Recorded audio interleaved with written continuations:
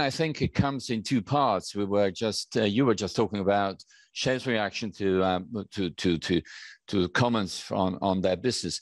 The core business, I think we have to be very straight and open about it, is going through an investment cycle. There is demand of energy. That demand is being somehow catered by a relaunch in what we define the core traditional kind of conventional investments, obviously orchestrated, implemented, executed with a much higher level of attention to the environment than before, but that's where we're coming from. And I think that's where growth will come from, at least for the next few quarters.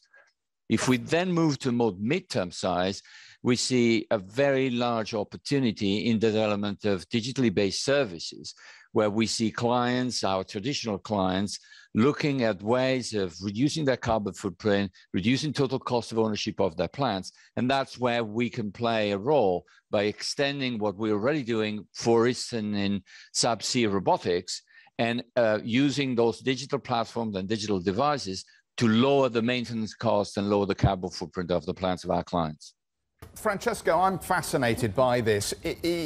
Clearly, there is a demand now for a response to invest more in either fresh exploration or at least an uptick here in the maintenance cycle. Can you tell us a little bit more about how large you expect this response to higher energy prices to be here? Because I don't think the market has been focused enough on what is likely to be an increase in capex from some of these oil giants as they reflect on how they can improve profitability by just selling more product.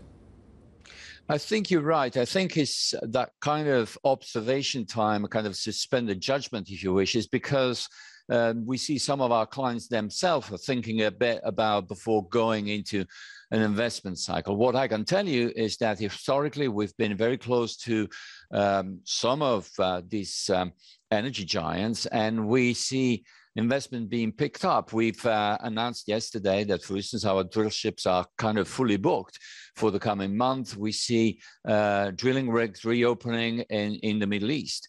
So I think by talking to these clients, that the clients that have started investment, they think relatively, rather more mid than short term in the investment cycle ahead of us.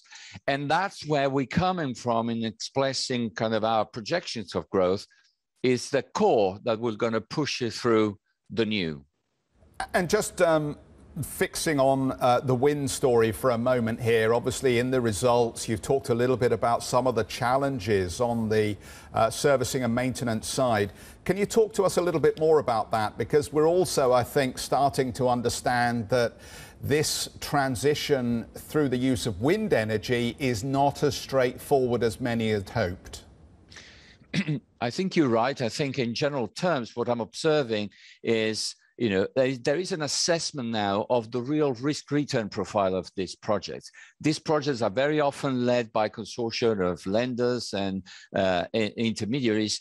It's not like serving a big oil company that needs to get to the well exploration fast. And therefore, if you take some kind of turns and upside or downside, that there is cooperation in getting the projects done. These guys look at IRR. They haven't got much cash. They need to deliver the plans. That's on the, the client side. On the technology side, there are still a lot of complexities in putting these things into the water and doing it safely and properly. And therefore, there is a growing awareness, my view is in the industry, that the cost-return balance needs to be a bit reviewed and rethought of. From Saipem, what I can say is that we're learning our lesson. We're in the project. We need to obviously complete it. We'll do it. And what we have reflected in our numbers are best estimates of the cost to complete. But you're absolutely right. I think there is an increasing awareness that it's not going to be a walk in the park going from here to there in terms of renewable energies. I think the path is there. I don't think there are much debate about the destination, but I think the issue is how we can engineer a viable, financially robust path to get there.